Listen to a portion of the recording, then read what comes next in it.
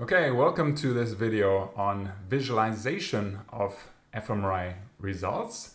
So if we look at our entire fMRI analysis pipeline again, you can see we've gone through all of these steps of pre-processing, first level analysis and second level analysis, and then after statistical inference, the final step is to actually plot these results on a nice brain figure.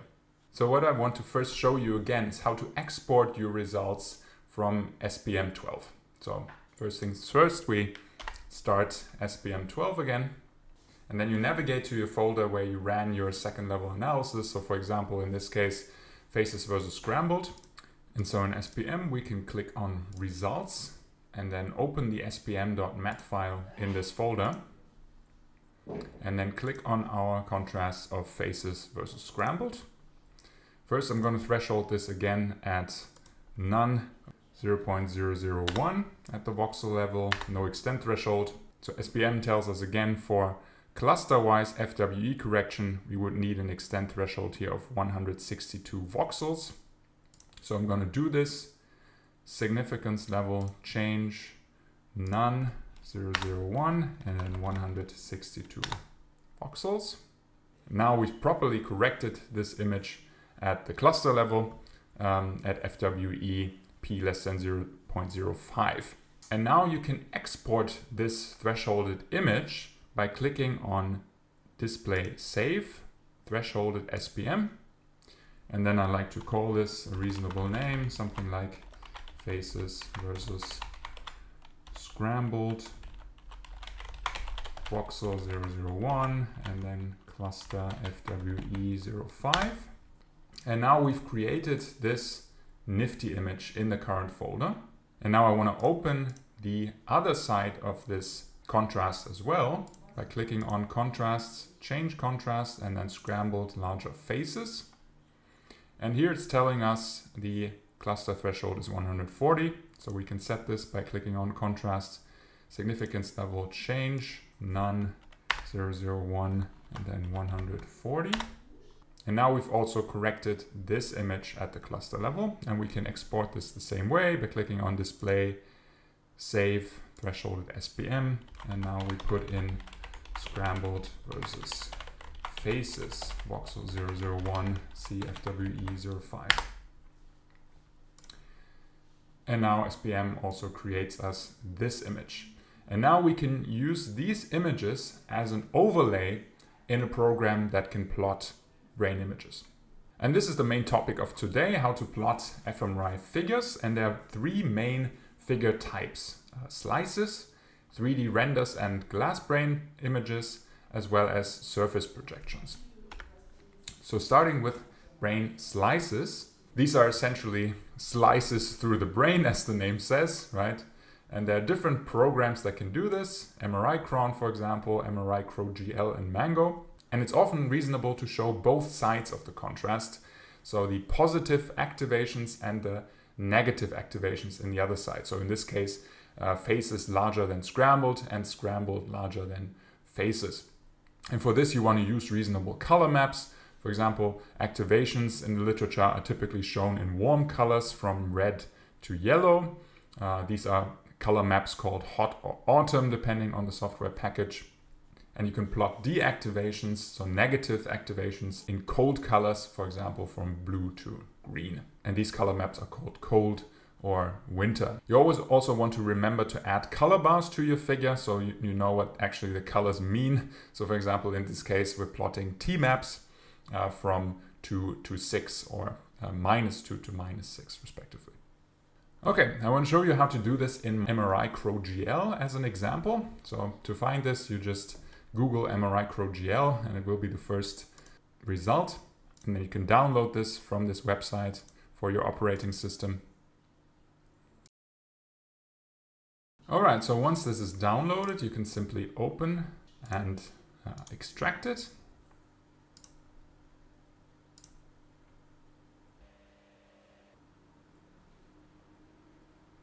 And this is simply an exe file that you can run. Okay. And so now this has already opened an MNI image as background, a template image that we can then add our overlays onto. So you go to File, Add Overlay, and you navigate to the folder where you saved your second level images. And we click on Faces versus Scrambled first.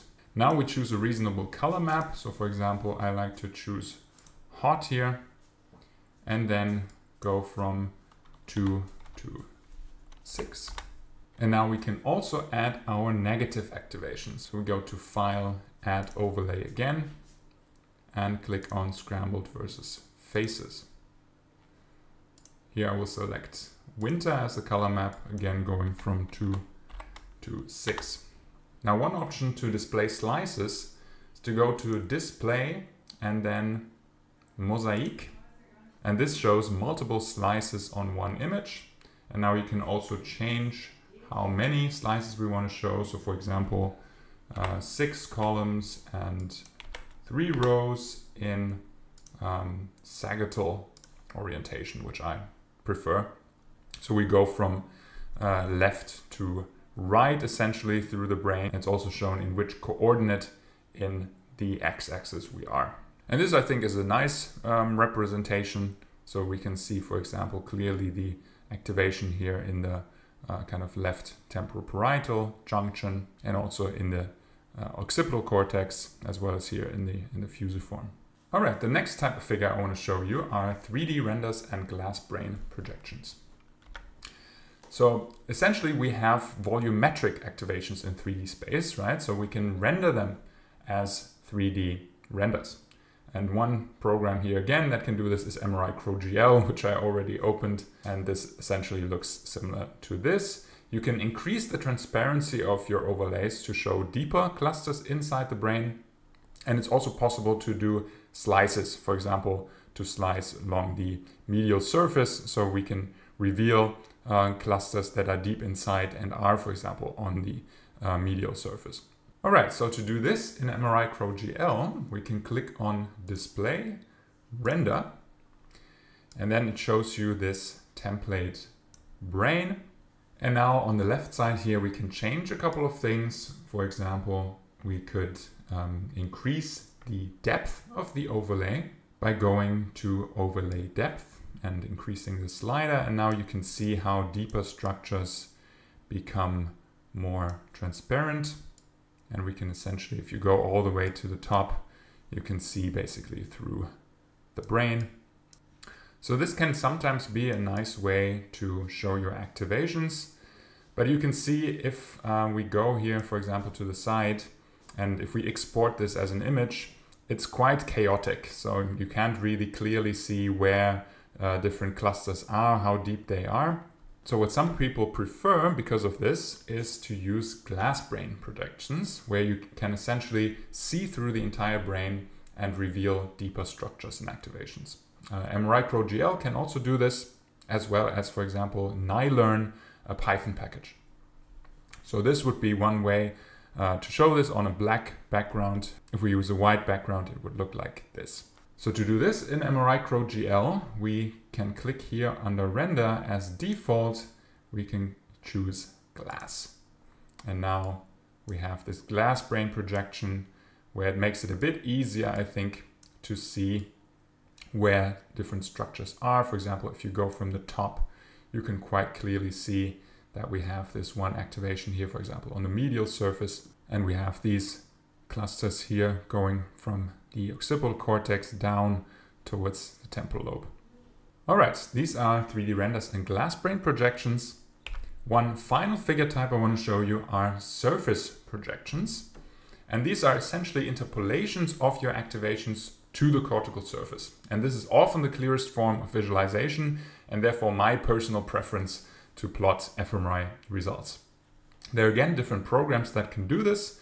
MNI2FS, for example, is a MATLAB package. NiLearn and PyCortex are Python packages. SPM12 itself also has an option to plot on the cortical surface, as well as the BrainNet Viewer. This here is MNI2FS, and it's often a convention in the literature to show 4 views, namely left and right, and lateral and medial surfaces. In this way, you can nicely see basically the entire brain, and it's easy to localize where your activations are. For example, that we have this cluster here in the left temporoparietal junction, and you can also nicely see these medial prefrontal clusters here, as well as the occipital temporal clusters here. This is basically the same, but now plotted with the BrainNet Viewer, and you can see the BrainNet Viewer uses a somewhat different template, and the activations look a bit different, but essentially the idea is the same.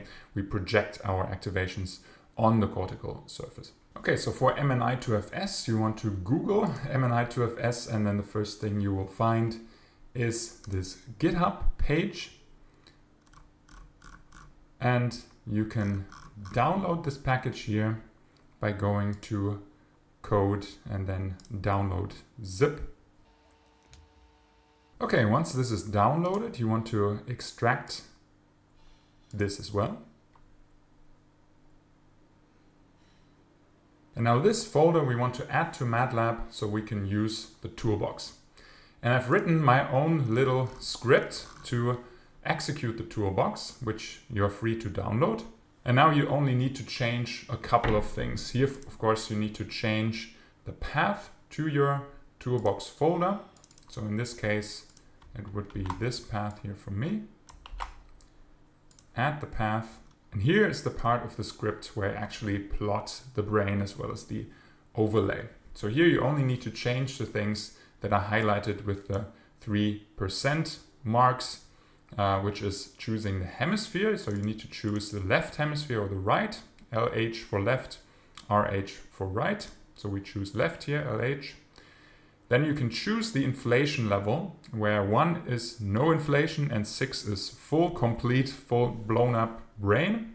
Then you need to choose the position of the camera. And I've already put in some values here that I find useful. So for example, to show the left lateral surface, we can put in -100, 0. And then you actually need to define the overlay path to your thresholded nifty image. And so the first overlay I want to choose is faces larger than scrambled. So this one. So we can navigate to this folder again here and choose essentially this image slash this one. Okay. And then finally at the bottom here, we have to choose a color map. So for example, for positive activations, as in this case, I like to choose autumn or hot. So these are just your MATLAB color maps. So to find out which ones there are, you can simply Google this. And now you'll find, for example, here as the image, your typical MATLAB color maps. And you can also put in your own values by hand. So for example, if you just want to plot everything in dark red, you would put in 0.800 here. And then finally, we have to choose the range of t-values to plot. So in this case, I like to plot from 2 to 6. If you wanted to plot from 2 to 8, you would put in 2, 8. And so if we run this section, then it will plot our overlay on this free surfer average brain.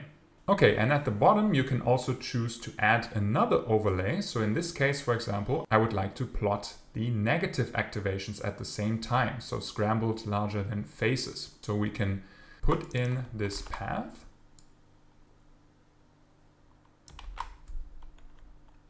Scrambled versus faces.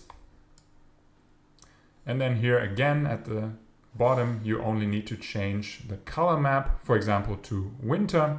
And then again, choose your range of t-values such as 2 to 6. And so now if we run the entire script, you can see it plots also the negative activations in cold colors. So finally, you would like to export this. And what I often just like to do is click on File, Save As, and then choose as file type, for example, PNG. And then we can choose a reasonable name, something like scrambled versus faces, left, lateral, save. So now I would also create the other views. So for the left medial view, what I like to choose is 100, 0. So you would change the view to 100, 0. Execute the script again. Now you get the medial view, and we can save this with File, Save As, and then choose left med. For the right lateral surface, you would change SHEM to RH for right hemisphere. And then the right lateral view is also 100, 0. Run the script again. Now we have the right lateral view, File, Save As, and then right lat. And then finally the right medial view. I like to choose -80, 0 for this one. So we put in -80, 0. Run the script again. And finally we also save this.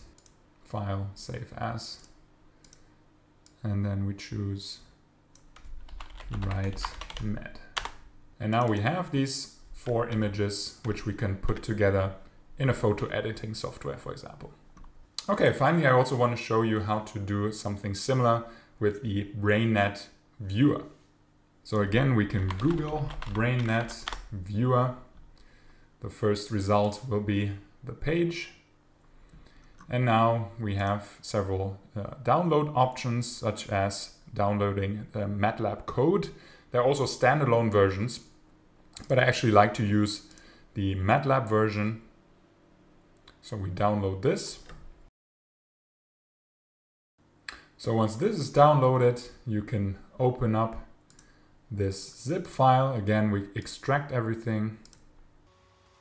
And now we have to add the path to this package by copying this path. And then we can do add path this. And then we can simply do BrainNet. BrainNet Viewer is going to open. And the first thing we want to do is click on File, Load File. Now as the surface file, you can choose one of the templates that come with BrainNet Viewer. So for example, this ICBM 152 brain mesh is quite nice. Click on Open. And then as the mapping file, we want to choose our overlay. So you can click on Browse, and then we choose our faces versus scrambled image. Click on OK. And now the typical 4 convention view that I showed you is lateral and medial view. So we choose this. And then also under volume, we can choose the color map here under color map. So for example, choosing hot again. And then as the range, we again want to go from 2 to 6. And then we can simply click OK. And now we get a nice plot of our activations. Let's try out a different template. So under surface file, we can also go on smoothed. Click OK. Lateral medial view, volume 2 to 6. And this is the template I showed you earlier, where we have like a smoothed cortical surface. So to export this, again, we can go to File and then Save Image.